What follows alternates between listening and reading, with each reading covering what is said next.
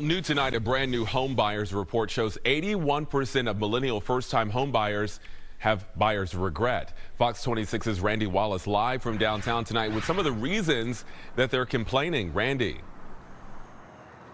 Yeah, Jonathan, owning your own home is the American dream.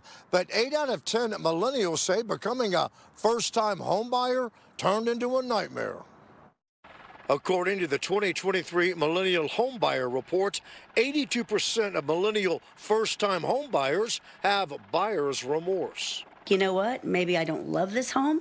Maybe I don't love my neighborhood. Maybe this is a little bit more expensive than I thought it was going to be. So a lot of people are looking at this like maybe this wasn't a smart move. They weren't aware of the property taxes that they would be paying and how high they are. They weren't aware of some HOA dues that are always going to be due.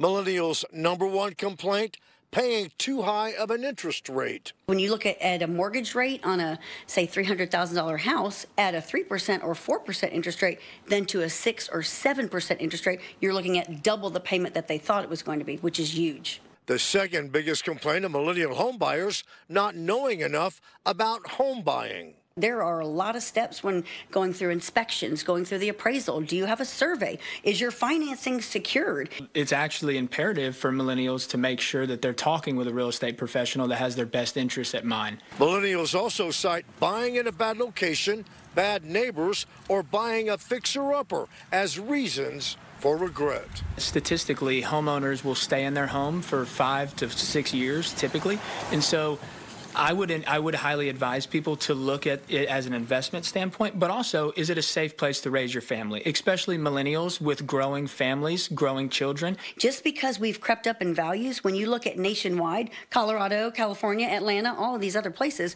we are much more affordable. So Texas is still a hot spot and probably always will be. Now, buying property is still one of the safest investments anyone can make. Now, before buying a home, be sure to do your due diligence and find yourself a real estate agent you can trust. Reporting live from downtown, Randy Wallace, Fox 26 News.